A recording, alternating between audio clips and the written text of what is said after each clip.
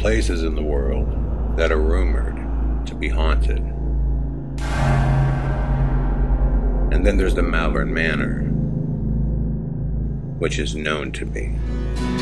Near and far, when you smile, the slowly peeks through the clouds, never die.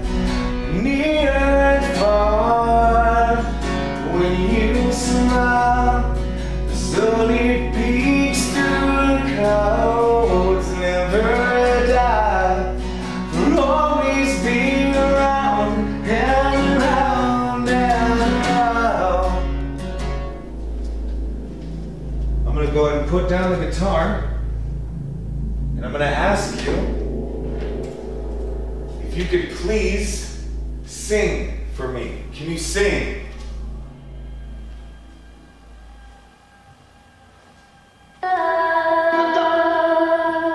Holy shit!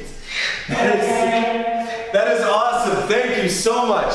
If you could please sing for me. Can you sing?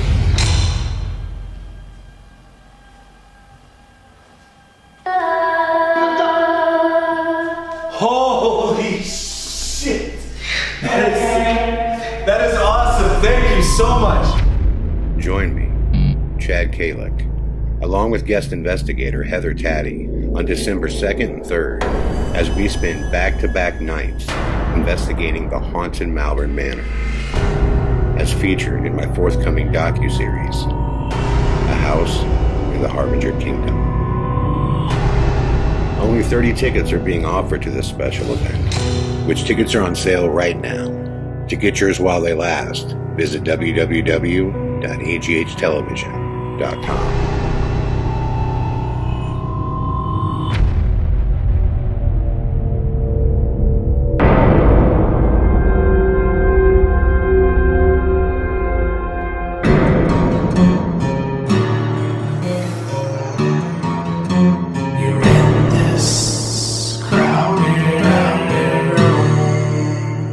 Hey, what's up everybody? Chad Kalick here, and welcome back to the In a Crowded Room podcast, where we are going to get into a very long Q&A episode here, because it's been a while. There's a ton of questions here, a lot of repeat questions, but some really good new questions as well. But before we get into that, as you guys saw at the beginning of this podcast, the live events are back. And I am so stoked to have one on the books and more coming. And if you guys haven't been to the Malvern Manor, I'm telling you, this place is awesome. It was also a filming location in Harbingers, where some madness definitely went down. I love this place, and I love how Josh Hurd, the owner, runs it. I mean, it is our place. You show up, he lets you in, gives you the walk around, and pretty much either goes ghost hunting with you or just takes off and lets you handle it, man. It's the right way. He runs it the right way. You know, nobody wants a tour. You want to investigate. And it's awesome. I'm stoked to get back out there with you guys. It's been a long time. There's good reason why. There's a lot going on, guys, behind the scenes. I can honestly tell you, I have never, ever been as busy as I am. I'm recruiting help locally to get through the stuff that I have right now going on, and you're going to hear about a lot of it very, very soon.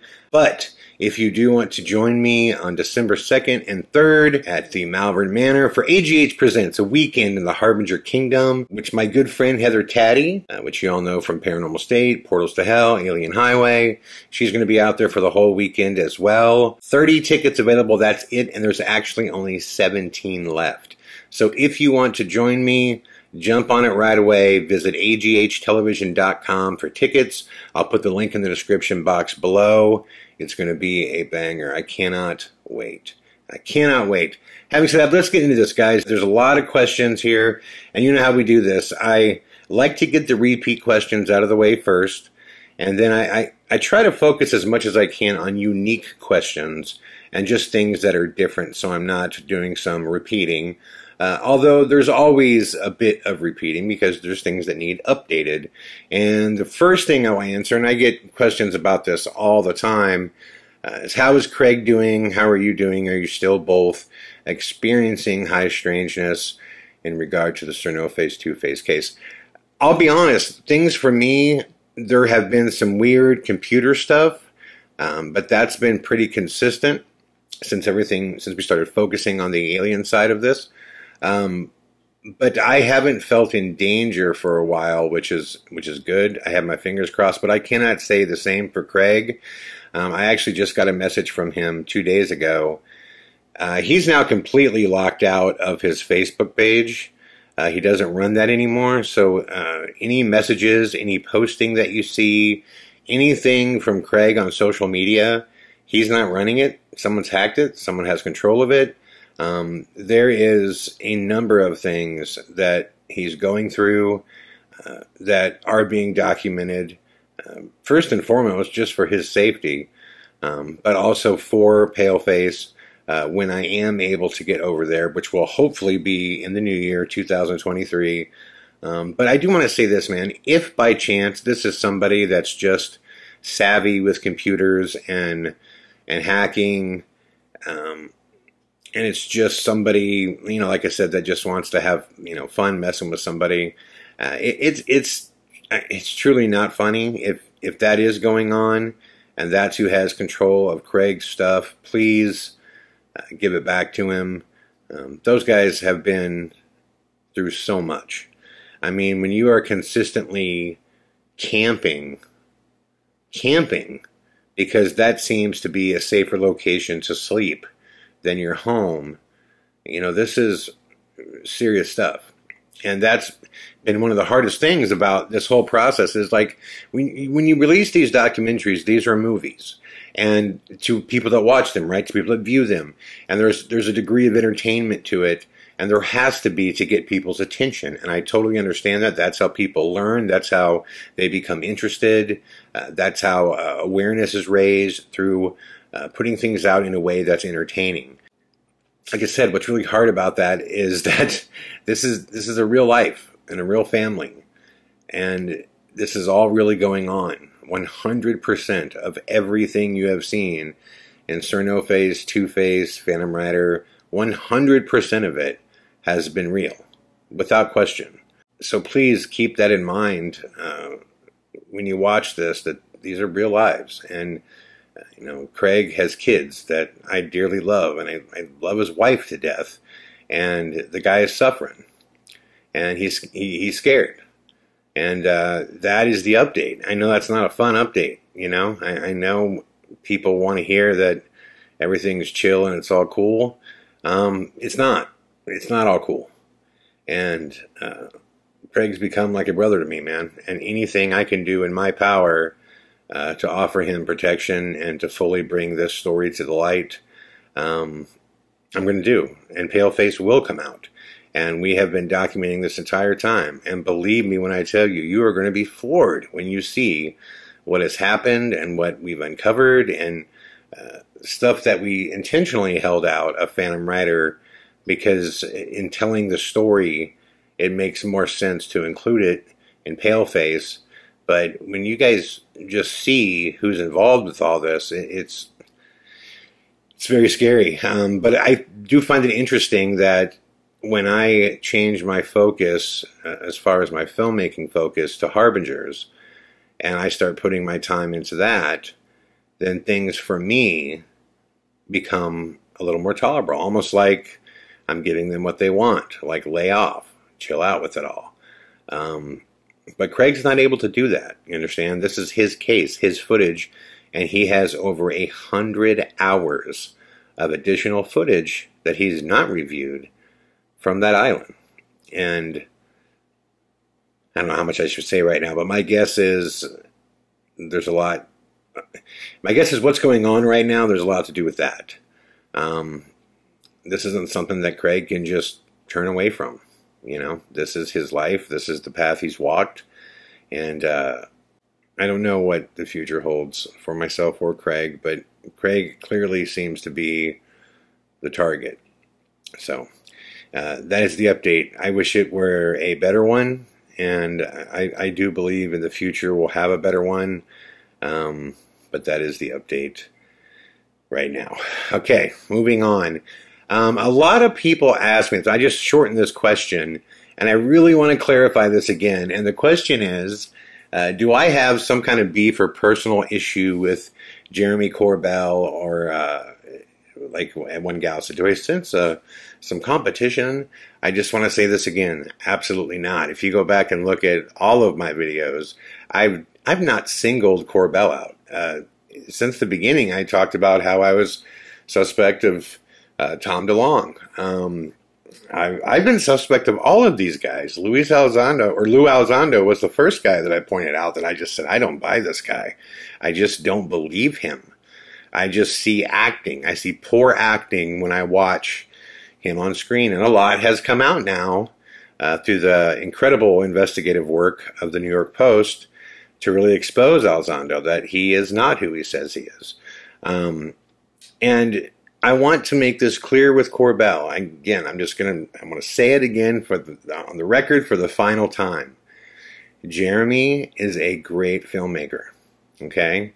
I said this after watching the Bob Lazar documentary, which if you haven't seen it, or if you don't know the story of Bob Lazar, you should see it. It's a very good kind of, it's a representing of the tale of Bob Lazar. And it's done well. I think people misunderstand when I said he's a better director of photography than he is a storyteller. I think people took that as like, that's some kind of backhanded slam. It's not. There are different filmmakers that do different things better than other things. Saying he's better at being a director of photography than he is a storyteller doesn't mean he's a bad storyteller. It just means that he's better behind the camera with visuals than he is with story. But to some degree, you have to be a decent storyteller to find success, right?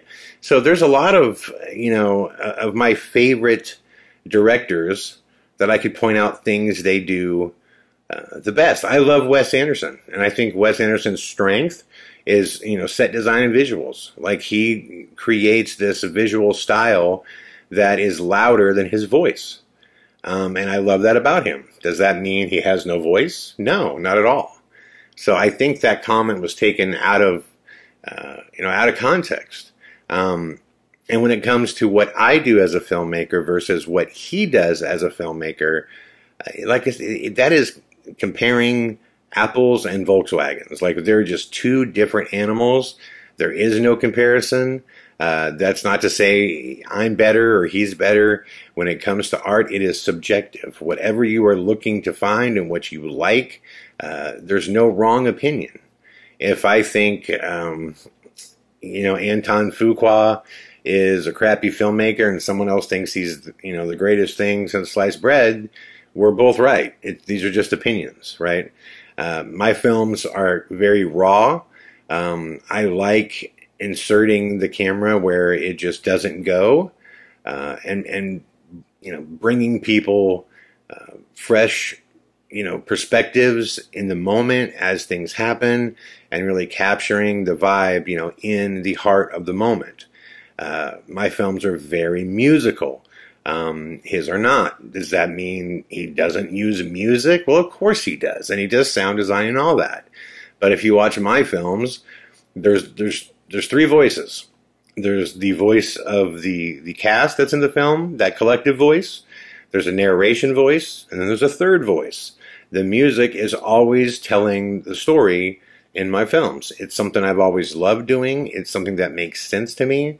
In real life, for whatever reason, I'm kind of bad with words in the moment, but I'm great I think I can better explain my feelings when I write music. Okay, when I personally write songs that are my own. For some reason, I always seem to find the right note, the right way to express things through music. So that's always carried over into my filmmaking, which a lot of people really enjoy. Some people don't. I remember when I first watched Magnolia, and I think it's the greatest film ever made by Paul Thomas Anderson. When that scene comes, It's Not Going to Stop, and the whole cast begins singing this song. I mean, I was floored by that. I was blown away that as a director, he literally broke that wall, because music is supposed to be a secondary element. And he broke the wall and made, that song a voice in the film. And I remember thinking how spectacular that was, and it just moved me. And in the theater, it was like the second time in my life I've cried during a film. And just that whole "It's Not Going to Stop Until You Wise Up," and watching all those lives intermingle and collapse on each other, it was powerful.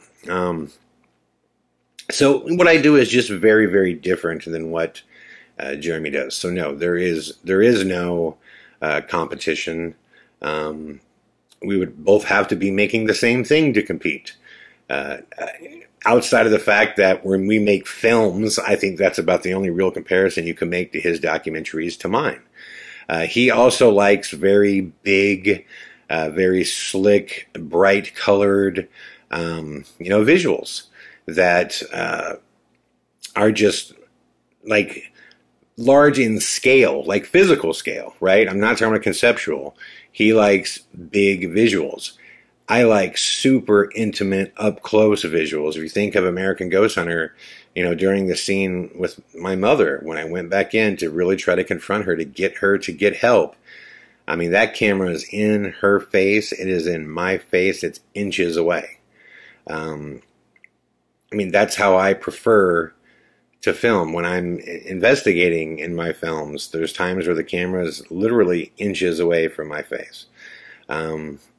So, yeah, it's just, there's differences. So I don't have any issue with him whatsoever. Like I said, I urge everybody to go check out his films. He's one of the guys in the paranormal field that actually makes good stuff. When it comes to his role in this rollout, which we can now officially say this has been a government rollout of this UFO narrative, I have nothing against him. I have questions about his role in it, because I don't think he's being honest. It's an opinion, okay? It's just an opinion. I'll be the first person to say I could be wrong, and I would love it if I were wrong. But I just don't understand how he is removed from the Department of Defense when suddenly, every new UFO video that comes out and every new piece of classified or formerly classified information, it all comes through the same funnel. And when you ask him, how are you getting access to this? How are you the one that consistently releases this stuff? His answer is always like, I got a great personality. That's bullshit. That is not what, I don't buy it for a second. I would love to sit down with him. I would love to tell him to his face, look, if that's your real answer, I don't buy that. At the same time, if you're involved in certain ways and you just can't talk about it, I understand that too. I remember Tom DeLonge gave the same answer when people said to him, why you? Like, why are all of these, these guys that are connected, suddenly they circle you? And his answer was the same way. Oh, well, I have such a great personality and I was so into this and I pushed really hard. It's like, man, you can't really believe that, right? I mean, there's a lot of people with great personalities, and they're not, walking into classified footage and classified information. I just have questions for him. Look, I don't have there's no part of me in general in life. My friends would tell you this, man. I don't like shitting on people, and I don't like assuming the worst of anybody. So that's why when I have questions, I bring them up, because I would like them to be resolved. I would like him to answer the questions that have been put out there by myself and by everybody else. The same thing like with the drones that he called triangles. I am certain he knew that those were not triangles. I'm certain he knew that that was a bokeh effect from the lenses. And he has since responded, where he said, yeah, whatever, fine, it's a bokeh, but no one is saying who are the controllers of those drones or whatever they were. He's like, no one's saying who was controlling them. The military's not saying who controlled them. Well, my honest best guess with that is we probably controlled them. There was probably some kind of test done. There was nothing in that footage that was amazing. They were, I mean, drones with FAA lights on them, it looked like. That piece of footage didn't show anything spectacular. So, there's new machinery all the time that is tested, and they do tests all the time to find out how, we respond to things. Maybe if they didn't tell you who the controllers were, maybe it's just something that, you don't have access to that information yet. And if he's involved with, the military, and if he has a clearance, then maybe he just doesn't have that high of a clearance. I don't know, but I would love to sit down with him, man. I mean, not to attack him. I have no reason to attack him. I would just like to say, hey, man, there are some real questions that I have that I think are making you look bad. I would prefer you be one of the good guys that's telling the truth and really like pushing a proper narrative that is filled with facts. I want you to be on the side of the public, and there's some things that have been done that don't make you look bad. So answer those questions, man. Like, prove that you're not a part of some kind of operation to misinform the public. That's it. So I'm trying to be faster with my answers here because we got a lot to get through, but that's exactly where I stand on Jeremy. I have no beef, not jealous, not angry, don't dislike him. I would just like answers, and I would love to someday have a beer with him and just kind of find out what he knows and what's really going on. That's it. Okay, and I'm trying to get this one as fast as hell too. I've gotten hundreds of emails asking me about the whole Johnny Depp Amber Heard thing, and I'll just say this: I hated that I found myself watching it at times and that I cared, because this is what was pretty obvious to me right away. These are two sick people. Johnny, he's charismatic, so he's likable as hell, and I don't think for a second that he's some like monstrous person that's beating up on Amber. The proof never showed that. But if you look at Johnny, he's a strange guy, and he's on the stand openly admitting that he has addiction issues, which a lot of people do. I do. Like most people in the past, most people have something in their life that they're addicted to, and they need to control it. But he's just very likable, and he was being honest. And honesty always wins, right? Honesty always wins. But when I watched Amber, what's really hard is, again, she's badly damaged. And she's clearly sick. She clearly has something very, very wrong with her. She's a terrible liar. And she just looked like a broken person. And I don't like celebrating that at all. And because I think she's also, as much as she has used people to get where they're going, people have used her too. And what do I mean by that is, look, Amber is, to me, she came off as just batshit crazy. And I can tell you, in my younger life, if you've never been in a relationship with a crazy woman, you are missing out on one of the great adventures of life. My biggest vice on this planet is crazy women that they just push the dial, and you're just always on edge, and they just make life so fun until the bubble bursts, until that infatuation runs out, until the lust is over, and then obviously they become a nightmare. But if you look, and Amber Heard is supposedly having threesomes with Elon Musk, and then of course James Franco's involved. Why wouldn't he be? He's involved in everything. And then there's Johnny Depp. It's like, why is this girl consistently winding up with the most powerful and wealthy men in Hollywood and in the world? Like, why does this consistently happen with her? I mean, she's beautiful, but she's not like the most beautiful girl in the world.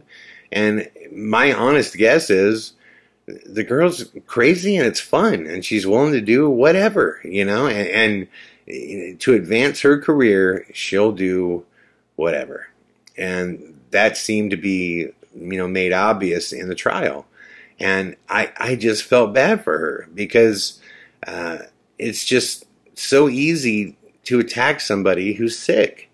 And to me, she was just very sick. He was too. Johnny, like I said, he's just likable. He's like cool in that Hunter S. Thompson way, who he, immortalized.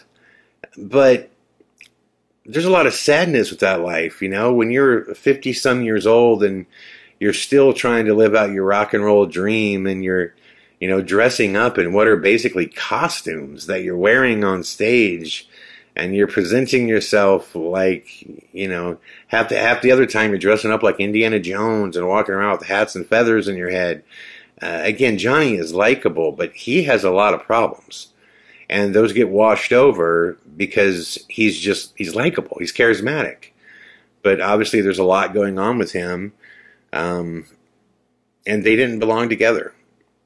But it was just hard for me to watch her, because I just found myself, again, not liking her and having a terrible attitude towards her and almost feeling angry towards her, when I know who she is. I know who she is because I've had girls like her in my life, and while it lasted, it was fun.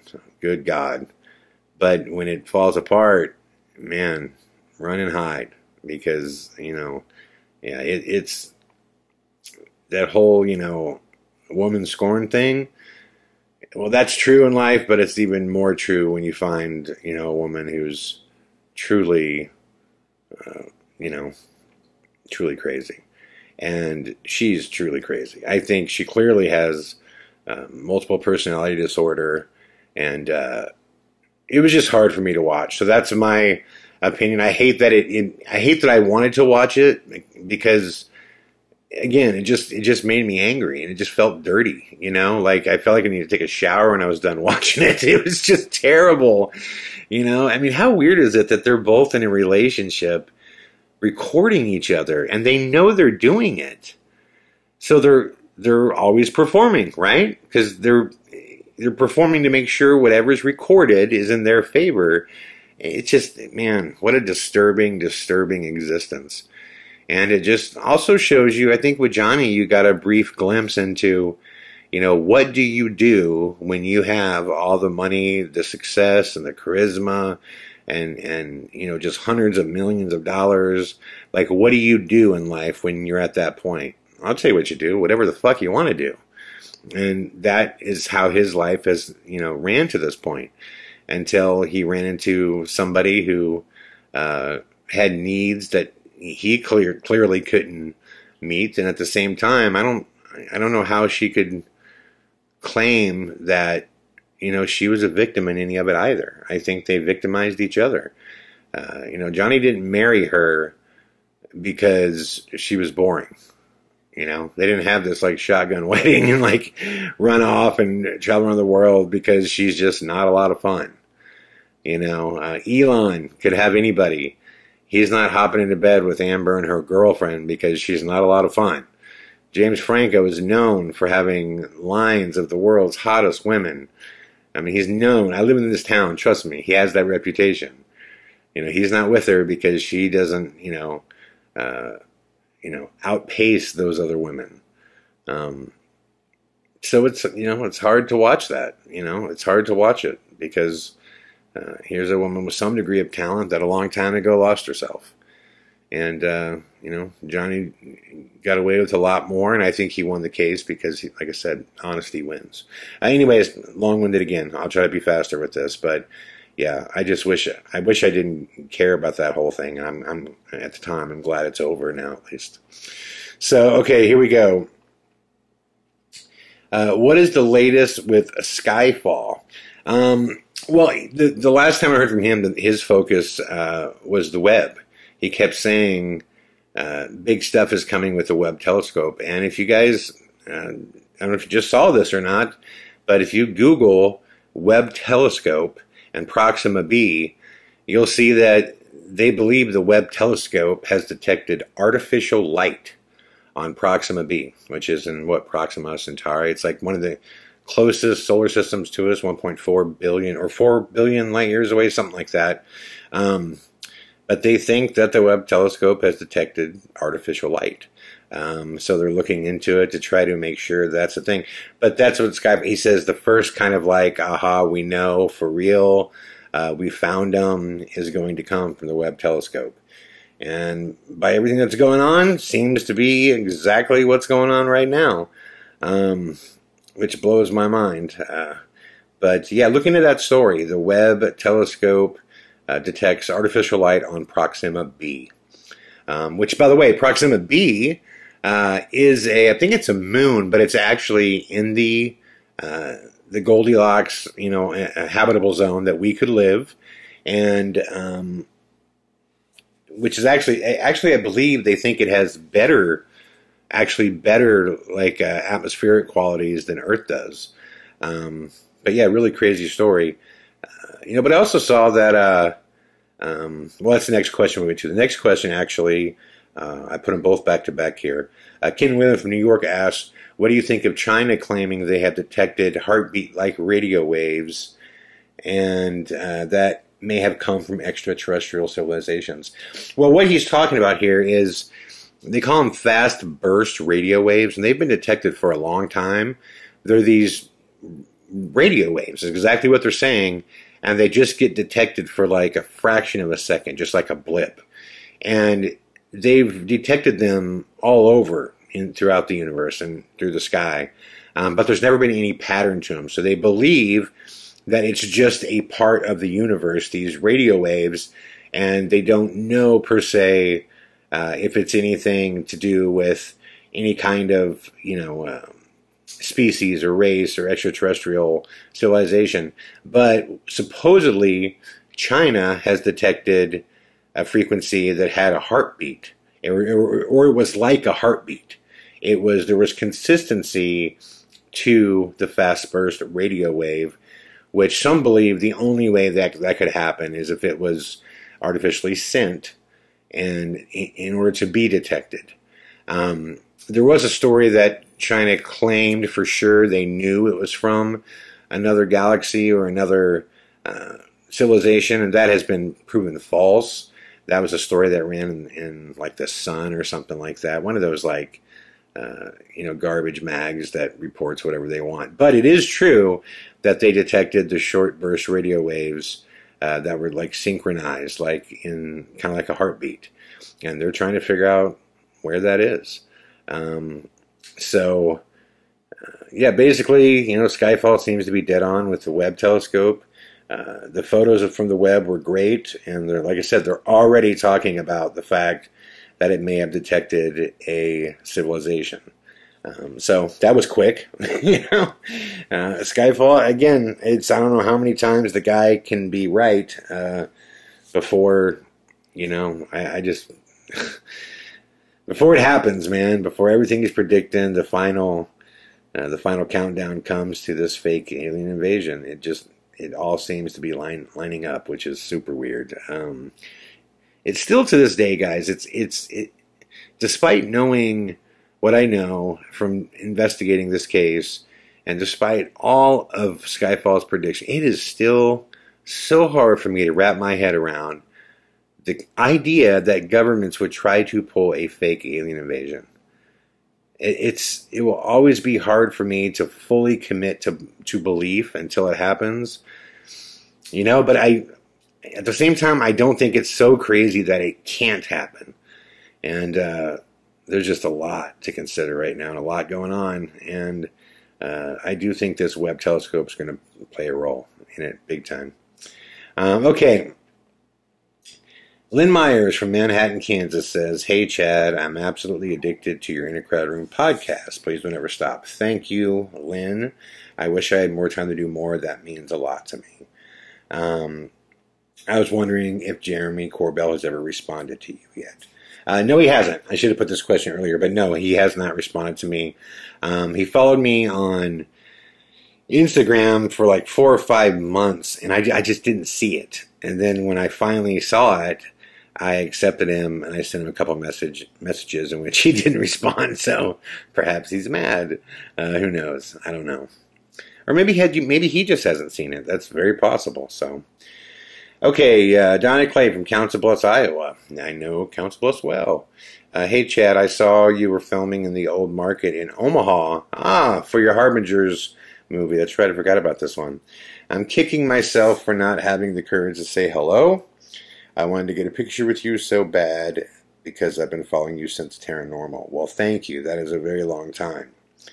I don't really have a question as much as I just wanted to know how excited I am to see Harbingers. Keep the films coming. And if I see you in the future, hopefully I won't chicken out. If you see me in the future, Dana Clay, if you see me in the future, please come and say hello to me. The only time it bothers me when people say hello is when I'm eating dinner. And that's only happened a few times. Outside of that, look, man, I love the support from you guys, and I love to meet people out in public. So definitely, Dana, next time I'm in Omaha, if you do come across me, please come and say hello. I would greatly appreciate it. That'd be wonderful. Okay, Kim Sharam says, hello, Mr. Kalick. I was wondering if you will be recording and releasing any new In a Crowded music in the near future. I know you've been a busy little beaver. I have been a busy little beaver. But your music assists me with my depression and coping with a loss. So I'm hoping you'll have some more songs coming out. Well, I will have some more songs coming out that will be in Harbingers. So thank you, Kim. That really matters to me. Okay, Deanna from Encino, California says, hey, Chad, I really hope you read this message. My BF and I were wondering if you're going to host any more theatrical events with the post-show Q&A session and the meet and greets. We actually went to the Anaheim Sir No Face tour date for our 1-year anniversary. Wow, that's awesome. Which we'll never forget it, as our minds were blown from start to finish. And we almost didn't go because a month earlier we went to a paranormal event hosted by, I'm not going to throw names out here and put anyone under the bus here, which we barely even got to speak with him. And when we did, he was over. Okay, they're kind of ripping on him here. I don't want to do that, but I understand your point. But we were so thankful, and we still talk about your show today, which brings me to my second question. I wonder if you've ever considered doing stand-up comedy. I guess I shouldn't judge people by what I see on television or in movies, but from what we've seen in your film projects, we just never imagined that you would have a venue laughing so much at your answers, especially with the stories you shared about Paranormal State. Okay, so there's a lot to unpack here. Look, yes, we will be doing theatrical events, but it's not going to be until I finish these 3 films up that I'm working on right now with Harbingers. I do remember the Anaheim event. I remember it because literally at the same exact time in the same parking lot, because there's a massive venue in the parking lot of the baseball stadium, like 50 yards from us, Kendrick Lamar was doing a concert at the same time as our event. And we still had about 500 people come. And I was still going, when I saw it was Kendrick Lamar, I'm like, we are going to get murdered tonight. There's going to be 2 people here. But no, it actually did pretty well. I'm sorry you went to another event and it didn't pan out. Our events, we try to spend as much time as we can with those that are coming. I think that's just a really important thing. And I'm sure I met you if you stood in line afterwards, if you went to the VIP. So I'm glad I got to. And as far as the stand-up thing, I've had people ask me about that before. The one thing, okay, when you start doing things like for a profit, like, or professionally, playing music, making movies, it's awesome to be someone who can craft those things, but it kind of ruins those things as a spectator. For example, I just don't watch movies the same way other people do. I see the production, I see the writing, I see all that stuff. Same thing with music when I go to concerts. it's just hard for me just to enjoy the concert as it is, because I've done so many of them. I just see the production, and like I said, that's not a terrible thing, but it changes things. The idea of making laughter a job, that scares me. That scares me that I would just become so cynical. And I always hear these stories about how people who are comedians are like just so crazy and sad, and they're just like bitter people. And I could see why. Their job is to just make people laugh and go on and put on a show that they're happy and they're funny. And I don't know that could be my thing. But I do like talking to people and entertaining. And when I'm doing events, I don't want to bring people down. I want to have fun. So I do have a tendency to joke a lot, at the live events. And I guess all I can say to that is I'm glad you enjoyed it. And I don't plan on being funny per se, but if I said some things that made you laugh, that's very cool. Okay, next, Dina Santos from Trainer, Iowa wants to know, how is Chapo doing? He is doing wonderful, but he's teething right now, so he's biting the living shit out of everything in this house, including my hands when he wants to play, and he's doing a lot of biting right now. And I know he's just got to get over it, but he's a lover. He just loves to snuggle, loves attention, loves to be petted, and he is completely infatuated with Laura. So yeah, really, really cute. Yeah, I'm glad he's a part of our life right now. And it took me a long time to find him. And Thomas also helped me get Chapo for Laura. So again, thank you, Thomas. And Chapo's amazing. So I will post more videos from him, I promise. Let's see. Kathy Joy from Vermilion, South Dakota says, new follower to the podcast. Love it. I was just wondering if you went to film school, and if not, how did you learn to make films?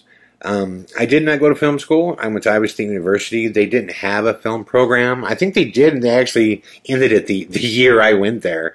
But they did have a journalism major, which was mine, and it had an emphasis. Iowa State's one of the weird schools. There's like a minor, but then they also have an emphasis. So my major was journalism. I had a double minor, which was religious studies and sociology, but then my emphasis was electronic media, which basically all it was is like a little local television production course. So that's all I really got to do. And as far as how did I teach myself, look, you want to do anything enough, you'll learn. Same thing with guitar and music and songwriting, vocals, and lots of it was something I was passionate about, and I committed myself to figuring it out. And what did I do? I started making movies. Started out with a 1-minute movie, and then a 2-minute movie, and then a 5-minute movie, and I made 1,000 terrible movies until I figured out what works and what doesn't work. And I really just believe if you really want to do something, you don't have to have a teacher. I mean, look, if you're going to be a doctor or something, yes. If you're going to be a lawyer, yes. But if you're in the arts and you want to do something in the arts and make a living in the arts, you can figure it out. It takes real dedication. So, but thank you for asking. Jackson Harris from Cape Town, South Africa says, I've heard you say on several occasions that to make it as an indie filmmaker, you need 2 things: work that's worthy of an audience, and a great team of people to help you build your career. When it comes to having a good product, that is self-explanatory, as nobody is dying to see a shit film. True. But my question is this. Although making movies in today's world is much more affordable than it was in the past, it still costs money. Even a simple 4K DSLR camera, a lens package, and even a refurbished Mac will run around $5K. Well, you can get it a little bit less than that, but yeah. And that's before you shoot a frame. Indeed. And even if you could come up with that, film shoots also cost money. Indeed they do. While editing alone is a full-time job. I would agree. Indeed it is. So how do I keep practicing making films so that I can reach a professional level if I can't afford film shoots? And if I can't afford to make films, how can I get a team of people to support my dream? He goes on, he's discovering the double-edged sword of indie filmmaking. Yes, and everybody discovers this. He says, if I can't afford to make films, how can I get a team of people to support my dream of becoming a filmmaker? It's all very depressing to me. When it comes to money, I'm not poor, but I'm definitely not rich. But I am 28 years old, which rather than chasing my dream, I've spent the last decade of my life talking myself out of it as I stuff dumplings at a local chapped-ass noodle cart. It says, as I stuff dumplings at a local chapped-ass noodle cart on wheels.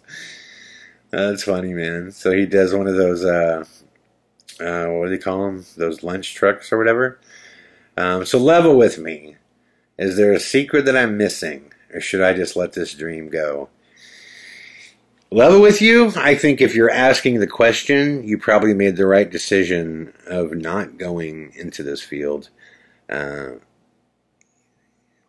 Listen, I didn't have to ask anybody permission or if they think I should do this. It wasn't ever a decision. This is me. Like, I do this. Like, I tell stories in multiple ways, music, film, but, film was the way that I had the most natural ability in. But I think if you spend a decade talking yourself out of it, my honest opinion is, yes, you should not do this. You should try whatever you're doing that's working for you. This is a hard business. There's no way around it. I'm not going to bullshit you. This is a difficult business to survive in. And it takes a great team, and it takes a lot of faith and belief in yourself. And this is an industry where you get told no 99% of the time. If you're fortunate enough to be able to make your own way, make your own films, release them, and find success, I really believe that's the best way to go today. But if you want to be a filmmaker, as you discovered, it's very hard. Yeah, you're asking the right questions. How do I learn to make films if I don't basically have the money to go do shoots? And also, it kind of goes back to the how do you teach yourself thing. How bad do you want it? If you want it bad enough, you'll find a way. You will. You'll find a way. And I'm just being completely honest. If you've talked yourself out of this for a decade, it's probably something that you really like and you're really interested in, but it's probably not your dream. It's, when I hear people say that a lot, it's my dream. Is it? I mean, if something's your dream, go after it. We have one life, man, one life to live.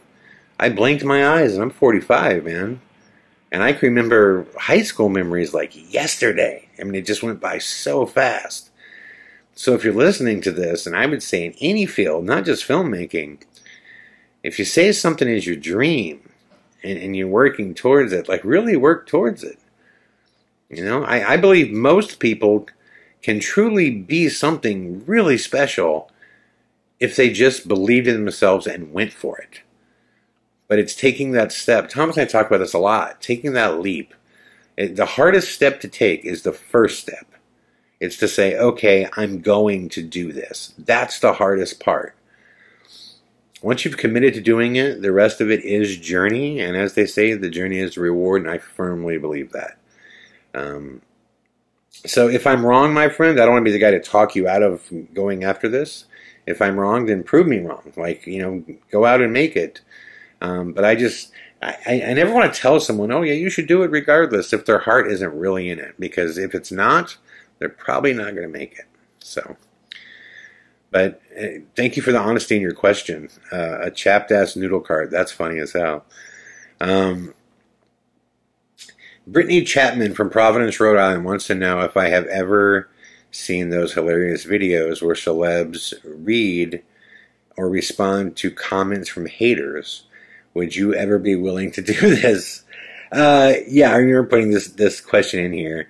Here's the truth. I don't get a ton of hate, or at least they don't, not a lot of haters come to my pages.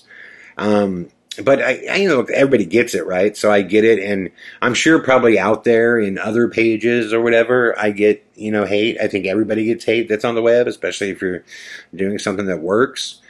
I guess I don't pay attention to it. I pay attention to my social media and my pages, and usually those of you out there that follow me and support me, you guys are awesome. It's usually just, a lot of great compliments and comments.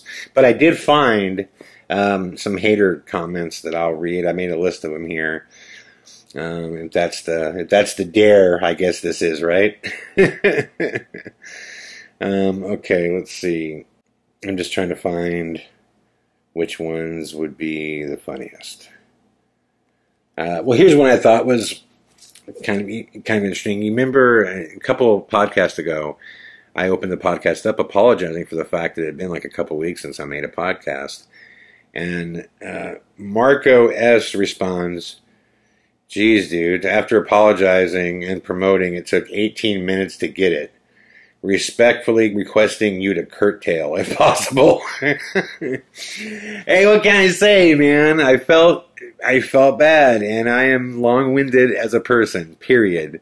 So if that bothers you, I apologize. It's not going to change. I can promise you that. Brian Thompson says, "This guy makes some pretty entertaining documentary movies, but they're all bullshit." There's nothing in my documentaries that are bullshit. Nothing. But listen, I understand if you're going to be in the world of the paranormal, making films in the paranormal, you are going to have haters. That is just how it goes, and people are going to think that you're lying and bullshitting. I promise you on my daughter's soul, there is nothing in my films that's bullshit. But that's funny. This guy makes some pretty entertaining movies, but they're all bullshit. Let's see, what else do we have here? Oh, this is just kind of questioning me. It just says, it's after my podcast about Corbell and DeLong. This guy says, "So, summation. Jeremy Corbell and Tom DeLong are liars that work for the government. They're intentionally and knowingly spreading lies and fear. And the government doesn't care and need to abide by information or Federal Information Request Acts. The documents are not real, and the videos are obvious fakes." So I said then, like I'm lying. First off, again, this is funny. That is not the summary. That's your summary of my podcast. Corbell and DeLong, I'm not saying I know for a fact they're liars. I'm saying some things they've said don't make sense. And again, I'm inviting them to have a discussion with me. Or just tell the public and answer the public's questions. Forget Chad Kalick. The same questions I have, so does the public. Answer them. They're intentionally and knowingly spreading lies and fear. This could be possible. I'm not saying I know for a fact they are. I'm saying it certainly appears that way. The government doesn't care nor need to abide by federal information requests. No, they don't. If you believe that you can just, file a federal information request and just, send it on to the government and they'll just send you whatever you want. No, that's not the case. There are people that have spent decades trying that route and have gotten nothing. The documents are not real and the videos are obvious fakes. Never once have I said any of those videos are fake. The three, the Tic Tac, the Go Fast, the Gimbal, those are all real videos. What they show, I don't know. It doesn't look mind-blowing, I'll tell you that. The triangle one, that wasn't fake. I was saying that they weren't triangles, that there was a bokeh effect. And they weren't triangle craft. They weren't. But it's not fake of what happened. Never call them fake. Just trying to say. This one kind of, I don't want to say pissed me off, but it bothered me just because when people don't watch things but have an opinion, it bothers me. Anyways, it says, This was in the same, it was a response in the same podcast about debunking the triangles. It says, okay, so there's no multiple triangles, but there's still a triangle. Why are you trying to debunk anyone when you exposed your own mother's mental illness to the world and claimed it to be demonic possession? Okay, let's start line by line. Okay, so there's no multiple triangles, but there's still a triangle. No, there's no triangles, period. There's no triangles. That's what I said. There's none. And there's not. So that's a fact. Okay, that's not me picking on anybody. That's me saying that's a bokeh effect, and there is no triangle. There is no triangle craft that the U.S. Omaha found. And it says, who are you to try and debunk anyone? I'm a person like anybody else. I don't think you have to be anything special to try to debunk anyone. I'm also somebody who works with film and video, and I work in the paranormal. And I have worked with video footage for 20-some years. So that's who I am. That also doesn't make me any less important than the average person. And he says, you exposed your own mother's mental illness to the world and claimed it to be demonic possession. This on its face is factually incorrect. I invite you to watch American Ghost Hunter, Lissa, Lissa. I invite you to watch American Ghost Hunter because clearly you haven't watched it. I never planned on doing an interview with my mother whatsoever. We went to my parents' house to interview my father. My mother erupts in front of us. And then at that point, because I care for my mother, I have no choice but to get her help and to try to discover what is going on. The reason she was claiming is that she was demonically possessed, and my dad believed this, and I was on the fence about it because I don't know demonic possession. But what I do know is that incredibly bizarre things happened growing up in that house when she wasn't around, okay? And I've also been around her where she does not appear to be her in any fashion, which you saw that on film. There was a long conversation with my parents as to whether or not we were going to move forward with actually documenting it, because the process was going to be, as I say in the film very clearly, to get her not only medical help, but spiritual help. Okay? Never once do I conclude at the end that I know for a fact that she is, in fact, possessed. Ultimately, it is my belief that she is. But at that time, I'm just trying to determine, is this what is known as demonic possession, or is this multiple personality disorder or schizophrenia of some kind? But then I get to a place where I'm like, couldn't they both be the same? Because when you're saying someone's demonically possessed, all of the same signs are the same signs of like schizophrenia or multiple personality disorder. The only difference is there was some truly bizarre paranormal things that were happening to multiple people that made me believe that this could in fact be the case. After Lorraine met with her, and remember, that's why Lorraine was coming to the house to determine if there was in fact something paranormal going on with her.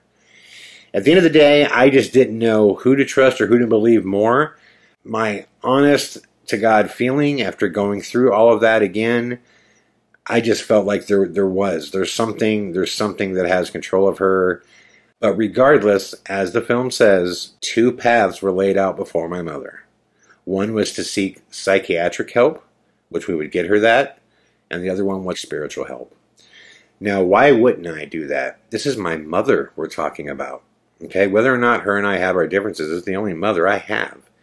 Why would I not do everything in my power to help her? And you understand that had been going on for 20 years, man. 20 years. And then just seeing the way she acted around Lorraine, and there was just a lot of things that I can't even personally talk about because they're just very, very personal. And yeah, I just wanted to get her help, period. And I tried in both facets. And as far as showing it to the world, I'm extremely proud of that decision. There are so many people that deal with this and feel like they're completely alone, that they're crazy, that, Trust me. And we meet them all the time on cases of people who are suicidal because they feel like they have nowhere to turn, that nobody will ever listen to them, that this can't be real. So to put that out there, to actually have people see that, as my father said, it's one of the only things that made living through all of that worthwhile, that the film exists. It turned something negative into something positive. It really did. And I've received thousands of letters from people who were touched, people who experienced the same thing. So I'm very proud of that. So I'm not as much angry at your response as I'm just kind of let down that you didn't watch the movie. You didn't. Because if you did, there's no way you walk away going, he exposed his mother's mental illness and then claimed it to be demonic possession. No, the whole crux of the movie was my indecision of saying, what is it? Is it mental illness or is it possession? And in the end, I chose to just try to get help for both. That's it. So, anyways, so there's me reading some hater stuff, I guess. I don't know if that was fun or not, but if if it was fun, then we can do that some more in the future, I guess. John Abdo from Denver, Colorado says, "Hey Chad, what do you think of this new drug? Sorry, hey Chad, what do you think of this new drug, Trank, and what it has done to Philadelphia? Have you seen the Kensington Street videos?" I had not, but I went and watched them, and yeah, it's horrifying. If you guys haven't seen this Trank drug, people get really whacked out, and they try to stand up when their bodies wants to go to sleep, and they just like bend over, and you just find them just bent in half, and they just stand that way for hours. So you go on this Kensington Street in Philadelphia, which I know of Kensington Street. It's a age-old open-air drug market in Philly. It's been around forever. But it just looks like a bunch of zombies. So what do I think about it? It's horrifying. Horrifying. And I don't know what else to add to that, but horrifying. Okay, and last but not least, Sophia Murphy from Darwin, Australia, wants to know if I saw the UFO footage from the air show in Florida and if I thought it was real. I did see the UFO footage from the air show in Florida. If you look at the screen right now, it's right here. Give it a watch.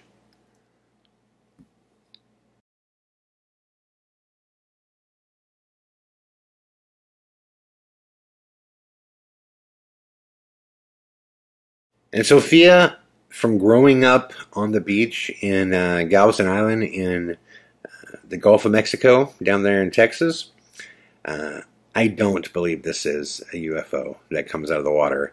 I believe this is a seagull that is flying up by the plane. A lot of birds around the beach in the Gulf will swing down into the water. They'll fly into the water and they'll eat fish. They'll pick up fish out of the water. And a lot of them will go in the water and they'll just sit on the waves and they'll look for fish and they'll grab them and go flying away. I think this is a big seagull or some kind of big bird that's on the water looking for fish. And I think when the plane pulls up, it just skedoodles out of there. And I think it's moving fast and it flies up and towards the camera. I don't think it is a UFO. I think it's a bird. That's my honest opinion. So, anyways, much love, everybody. And this has been a long one, but I thank you all for listening. Also, I'm on TikTok now. If you haven't added me there, please do. It's under @ChadKalick, just one word, how it sounds. And if you have more questions for me, as always, just leave them in the comment sections or contact me on any of my social medias. And yeah, I will be back tomorrow with more. All the best.